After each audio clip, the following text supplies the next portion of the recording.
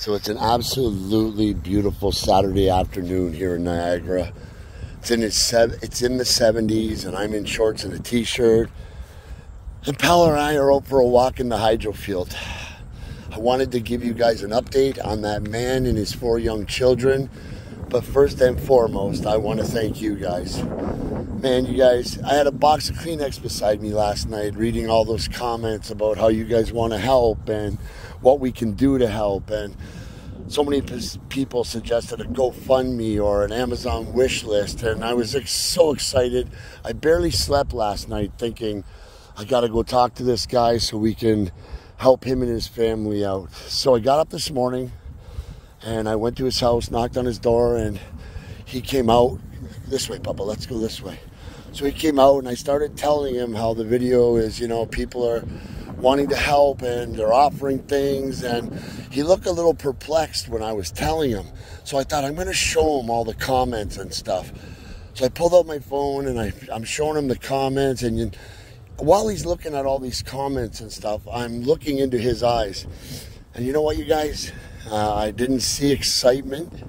I didn't see happiness. But what I did see was hope.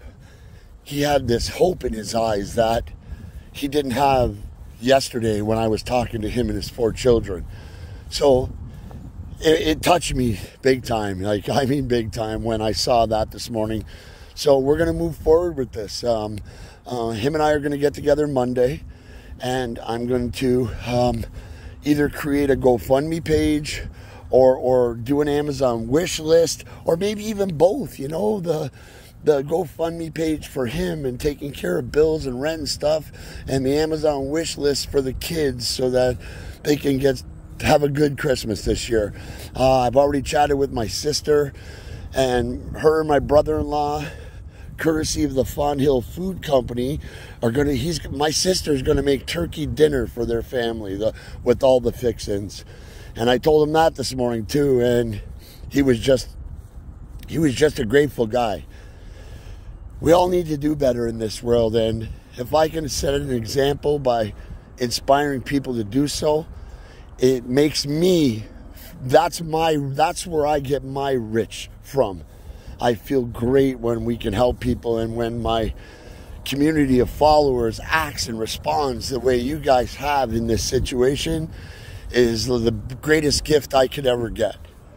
So stay tuned, you guys. Monday I'll be putting out a video of how we can help this family. And again, thank you from the bottom of my heart. I truly appreciate each and every one of you guys. Have a great day, all.